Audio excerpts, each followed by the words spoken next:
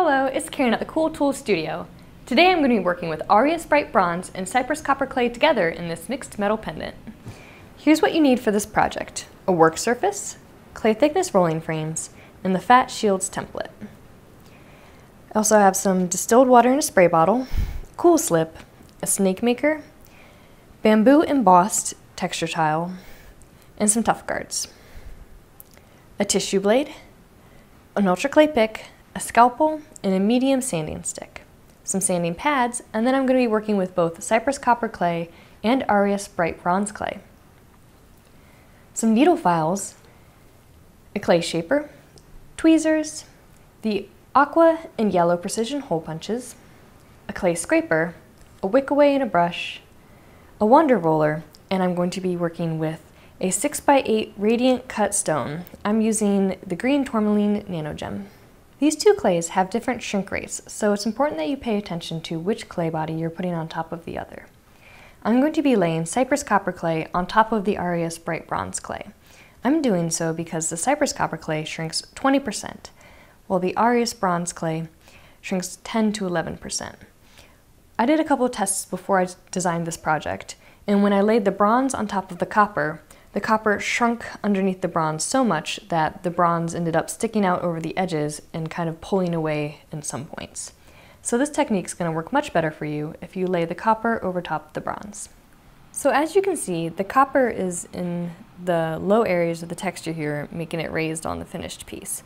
So we're going to start off by pressing Cyprus Copper Clay into the low areas of the texture tile. So I'm just grabbing a pinch of Cyprus Copper Clay and kind of working it a little bit, since straight out of the package it's a little bit stiff, to make it nice and soft. And then if you've ever seen me work with finishing touches or delicate elements, it's kind of the same process where you've got this clay scraper and you're pushing down and dragging across simultaneously. I did not prep my texture with any cool slip or a non-stick agent, because if I do, it just kind of peels out instead of going down into those low areas. So there's some Cyprus Copper Clay in my texture. I'm going to allow this to dry. I like speeding it up in a clay dehydrator or a hot plate. I find that this process is a little bit more successful with a dehydrator because the clay always seems to be a little bit more flexible when it's dried that way, as opposed to a hot plate or allowing it to sit. So if you have a clay dehydrator, I highly recommend you use it. If not, you can get by with a hot plate or air drying. So I had this in my clay dehydrator for about 5 minutes or so. And I can tell it's ready because when I bend it, you can see the texture kind of pulling away. So we're going to roll out our bronze clay to apply to that copper. I'm prepping my surface with some cool slip. I'm going to be rolling to 4 cards clay thickness.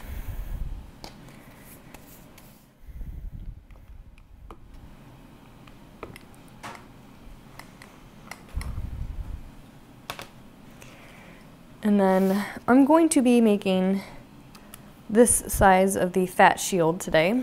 So I'm going to trim my clay a little bit before I apply the copper to it. That way you're not going to be contaminating your clay with the copper. So I trimmed that top. Looks like I can take a little bit off the sides as well.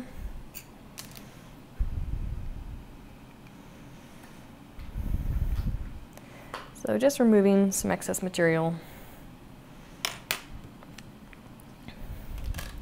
All right, peel that away. Bringing my texture tile with the copper back. And I'm gonna be rolling this clay on top of this texture tile with the clay in it to apply the clay to the bronze. So this might sound goofy, but I'm gonna be spraying cool slip onto this surface. I found that if I use water, like my first instinct was, well, I want this clay to stick to this, so I'm going to join it with water. But when I did that, the bronze stuck to this really terribly and I had to scrape it all out and it was a mess. So I found that if I spray cool slip over the texture tile on top of the copper and then roll it, it adheres itself, and then I'm going to come back and spray it with water. So let's run through that. I'm applying some cool slip. I'm taking my bronze, and I'm going to be rolling to 4 clay thickness again. That's what I previously did, but it's just to kind of apply pressure to adhere it. I'm going to bring in a tough card. I'm going to flip, and then I'm going to really drastically peel back. And I'll try to do it at an angle here so you guys can see. You're really pulling back on it, because if you kind of pull up, the copper won't come out. So you're pulling back. All right. So I'm going to take my template, kind of line it up to the area that looks like it did the best. And because I'm going to be cutting through some dry clay instead of using a clay pick like usual, I'm going to bring in a scalpel and kind of use more of a downward pressing as I go instead of just dragging, because I'm going to be cutting through some dry clay. And if this doesn't look great, remember that you can always come back and sand to shape. And also, if things kind of nudge off, you can bump them back into place. So again, I'm kind of going along and pressing down to cut through.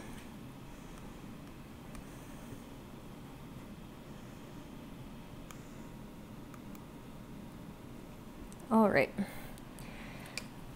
So I'm going to remove my excess here.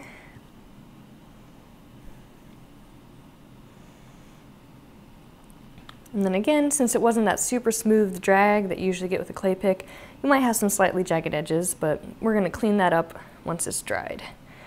Before that though, I'm going to come in with some tweezers and take a look and notice, like this guy, I bumped upwards when I was cutting. So I'm just going to gently coax him back down. This little guy as well. So quickly look over your piece and see if anybody needs to be put back into place along those edges. Once you're happy with it, I've got a little spray container filled with just distilled water. And I'm going to spray it all over my piece and really hydrate it. It's going to absorb into the dried copper and then allow it to really adhere to the bronze underneath. So I'm going to take this off to dry. While that's drying, I'm going to go ahead and make the setting for my stone. I'm going to be working with a 6x8mm nano gem, and I think it's a really great color with the bronze. It's a green tourmaline nano gem. So we're going to be testing the thickness of the stone, and to do so you stack up thickness frames until you can take a snake maker and run it across the stone and not move it. So this is a little short, so I'm going to swap out that 3 for a 4 clay thickness rolling frame. And as you can see, my stone's not going anywhere. So this is 15 cards thickness that I'm going to be making my setting.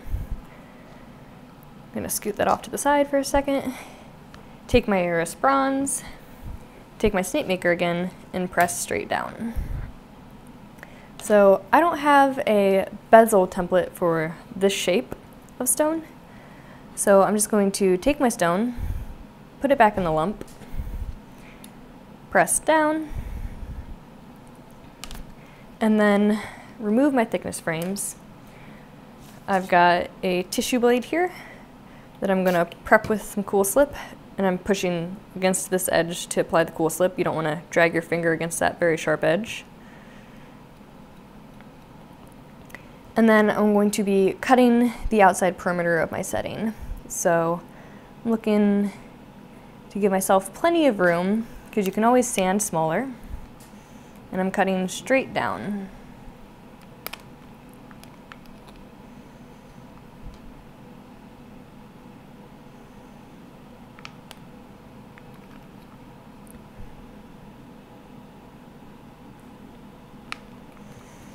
All right, so I have the general shape there established, and I'm going to flip this upside down, take the clay pick, and just kind of poke to pop that stone out. Now, I know that I want to leave some edge there to support my setting so my stone doesn't just fall right through. So I'm taking my clay pick and I'm kind of cutting out a middle area here. And this doesn't have to be perfect because I'm going to come in with some needle files once it's dry to really clean it up and also make it larger. But we're just going to give ourselves a little hole so that we can access this area with files. So I'm going to put my stone back into dry. I just feel like that helps it kind of keep its shape while it's drying. And we're going to allow this to dry as well. So this piece is dried and I'm going to be refining the edge.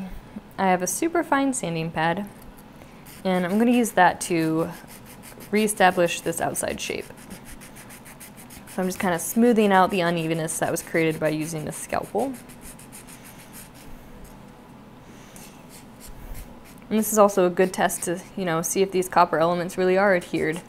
As I'm going along and knocking into them, they would pop off if they weren't properly adhered to your bronze background.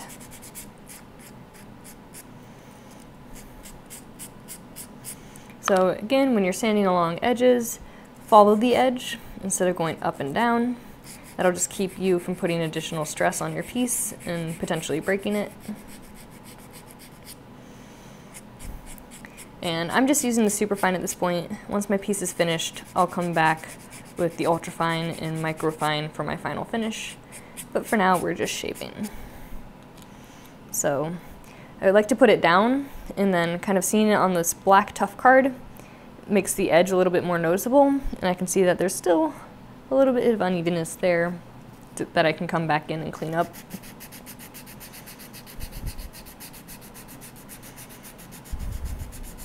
But it's easier to see when it's on something black and high contrast. It's looking a little better. So keep working on your piece until you're happy with the shape. So I'm bringing my setting back to my workboard, and I'm going to be working with some diamond needle files to refine the setting. And I'm going to start off by, again, popping my stone out. Just fell right out. And I'm going to be working on this internal shape first because it's easier to refine the inside shape when you have more to hold on to. When I refine this edge, I'm going to kind of decrease the amount that I have to hold on to. So we're going to start off with the interior shape. I've got the square-shaped diamond needle file, and I'm going to start off with that. I'm going straight up and down inside my setting to remove material. And actually, as I'm going, I'm kind of noticing that it's kind of peeling up. So I thought it was dry from the outside, but it's actually not. So I'm going to put it back into the dehydrator, but this time, now that it's kind of has its shape established and is partially dry, I'm going to put it back to dry without the stone in place. So that should speed up the drying of the internal shape as well. So I've given this piece a little bit more time to dry, and let's go back in and see if it's dry yet. You should see more of a crumble when you're filing and see some kind of dust and powder falling through. There we go. So we're dry. And ideally, I'm going to end up using this file for the sides, but sometimes you have to start with a square file to open it up a little bit. And I found that with nano gems, having minimal material behind them is important in retaining their sparkle after they've been fired. So again, you want to make sure you're leaving a ledge. I can't quite fit this file this way yet, so I'm going to come in with a square file for these sides.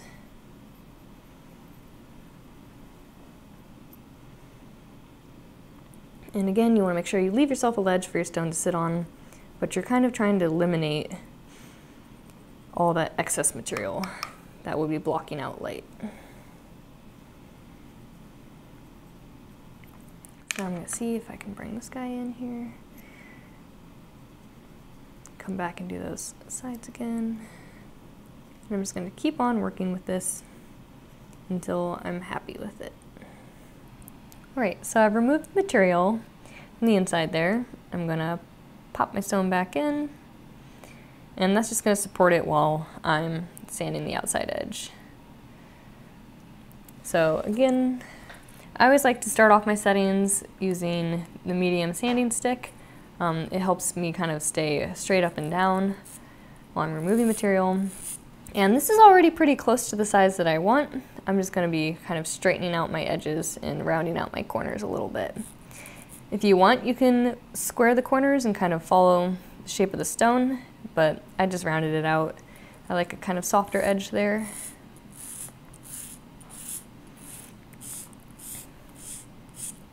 So again, I'm not trying to remove too much material. I'm just trying to establish the shape here.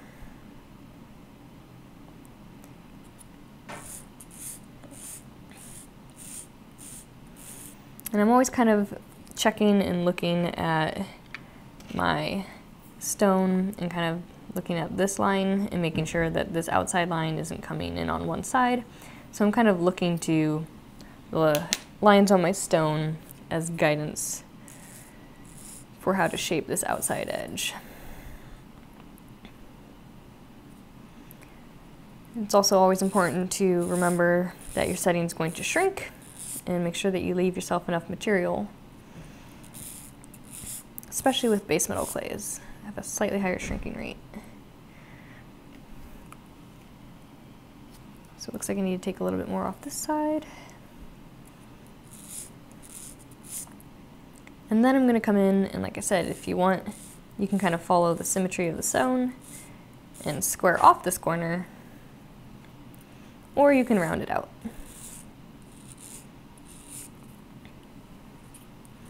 So I'm just going to keep on working with this medium sanding stick until I'm happy with the shape, and then I'm going to move on to my sanding pads to really smooth out the surface. So now that I've established the shape, I'm going to be using the super fine sanding pad to start to clean up the scratches that were made by the sanding stick.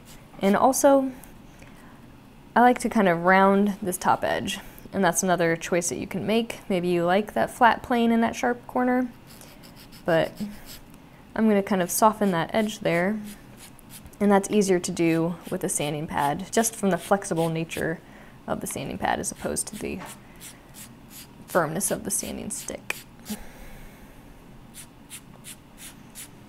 So I'm kind of taking down that sharp corner, and then again going over those sides. And then I'm going to work my way from this super fine sanding pad to the ultra fine sanding pad and wrap things up with the micro fine sanding pad. And that'll just give me a really nice surface once the piece has been fired. So I've sanded my setting, but I'm going to flip it over. Don't forget your back.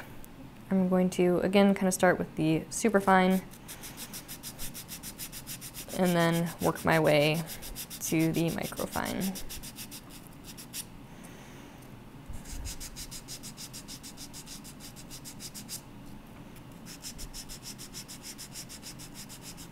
All right. Knock out some of that dust.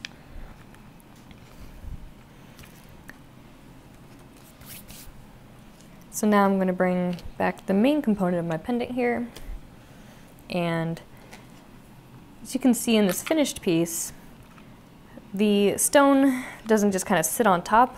I actually kind of set it in some and broke that top edge. I just kind of like the way that that looks. But instead of just setting it on top, I wanted my piece to have a nice flat back. So I kind of eyeballed where I want it to be. Again, if you want it in further, that's an option, but I just kind of wanted it gently breaking that edge there. I'm going to take my clay pick. I'm going to apply some pressure, try to keep things from moving. And I'm using this just to kind of scribe a line. So I'm not actually cutting or anything. I'm just giving myself an idea of where I will be cutting.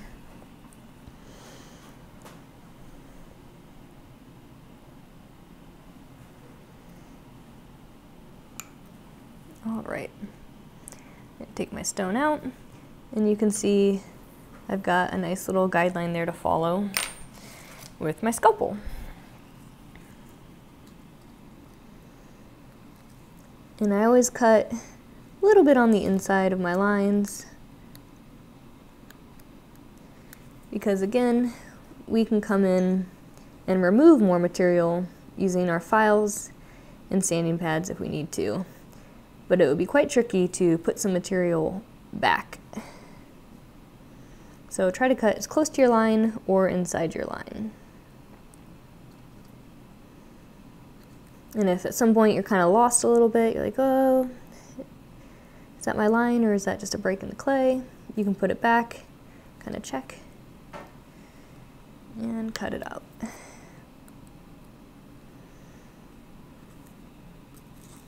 All right. So checking it, got a nice fit there.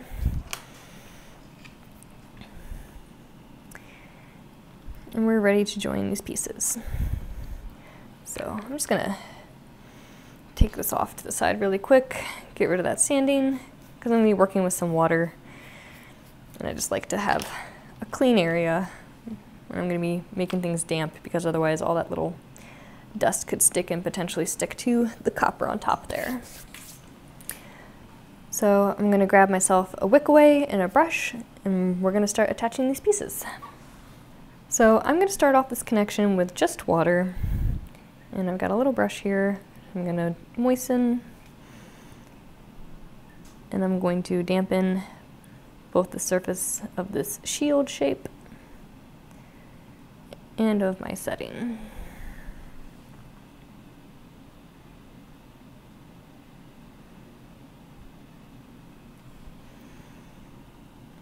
And then I'm just gonna bring it in and apply some gentle pressure.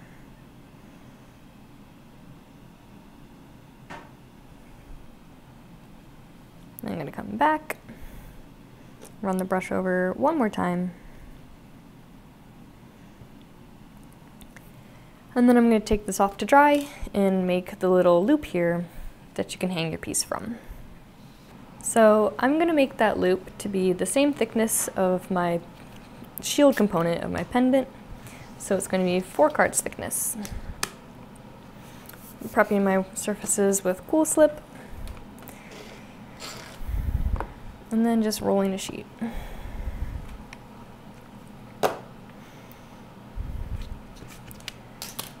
Bring in another tough card. And I'm going to be working with the 10mm and 6mm precision hole punches to create this loop. Grab a little more Cool Slip. And I personally find that it's easier to cut the outside of the loop first and then kind of eyeball the inside. So I'm cutting that outside edge, and I always do a couple because while you're making them, you might as well make yourself an extra for another project, or in case you don't quite center the first one. A lot of Cool Slip. And I'm trying to just eyeball for center here.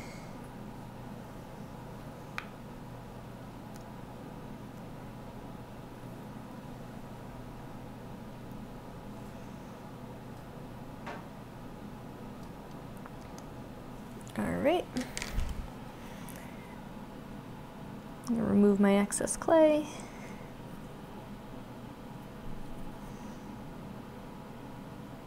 Sometimes I find that it helps to not distort these donut forms if you kind of cut some escape lines.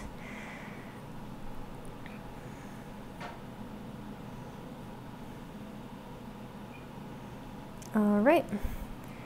So I'm going to allow these to dry, and we're going to revisit our pendant and see about reinforcing that connection.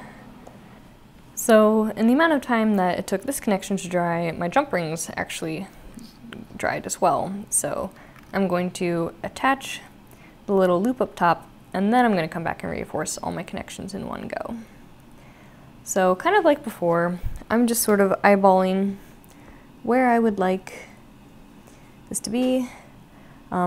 I think that joining the full loop to the top of the stone here would be a little bit risky because you don't have quite as much point of contact as you would if you scooted up and had 2 points of connection and more surface area. But anywhere along kind of here would be a good connection. So I'm just kind of eyeballing where I want it to be, and you can come in and scribe first, but since it's just such a direct, straightforward cut, I'm just gonna leave that there and cut straight down. Take that off, put it back, check to make sure it looks good. And then just like before, I'm gonna kind of preliminarily connect these elements by moistening them. And then once these have dried, we'll come back in and really reinforce them and make them nice, strong joints. So I'm scooting it around a little bit until it looks nice. And then just like before, adding a little bit more water. So now, like always, we're going to take this off to dry, and then we'll revisit it once it's been dried. So now that these pieces have been joined with water, I'm going to come back in with a clay shaper and some additional bronze clay to reinforce the connections from the back. So I'm going to flip it over, and you can kind of see that gap there. So we're going to start off by moistening my piece.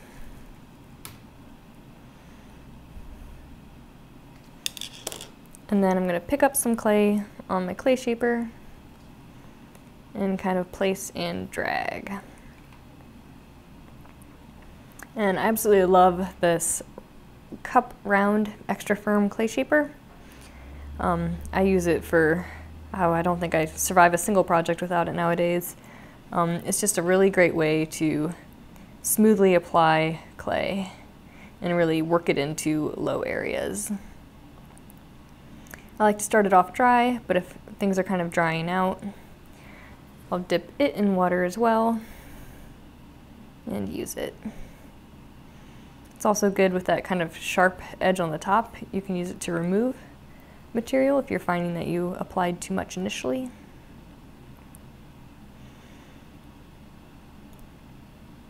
And it gives you a really great basis. I'll come back and sand over this connection, but if you can save yourself less sanding work, you might as well. So I'm going to repeat that process with this jump ring up here. And I'm not really applying a lot of pressure. If you would like, you can kind of support your piece by placing a finger underneath it to prop it.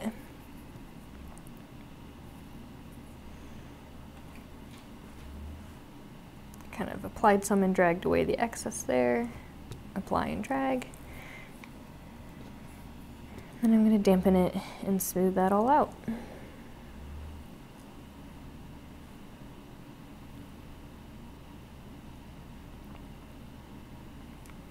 All right. That looks pretty good. So I'm going to flip it. Check to remove any excess that came up on this edge. And then since I've dampened that side, I figure I might as well re-dampen this surface to kind of just encourage as much connectivity as possible.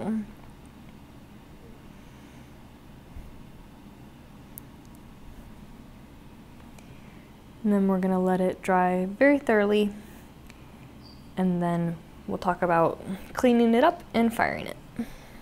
Now that all my elements are connected, I'm going to wrap this up by going back through the sanding pads to clean up the surface. And again, this is just so that once it's fired, it's going to shine up really nicely with minimal work. So I'm not really doing any shaping, so I'm not going to use the superfine. I'm just going to jump in with the ultrafine.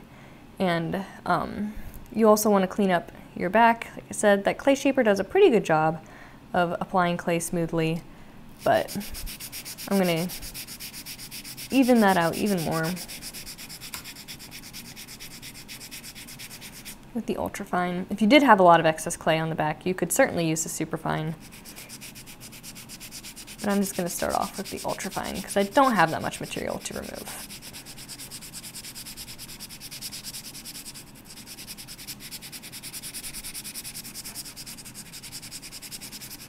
All right. So I'm going to flip it over and I'm going to lay it down flat. I was supporting this side with my hand since it was uneven, but since this is a nice flat back, I can use my work surface to support it while I sand.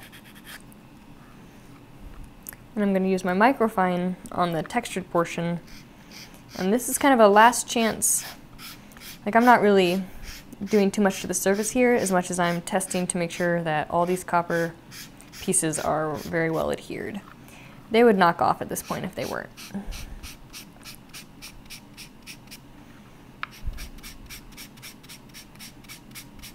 So we're looking pretty good.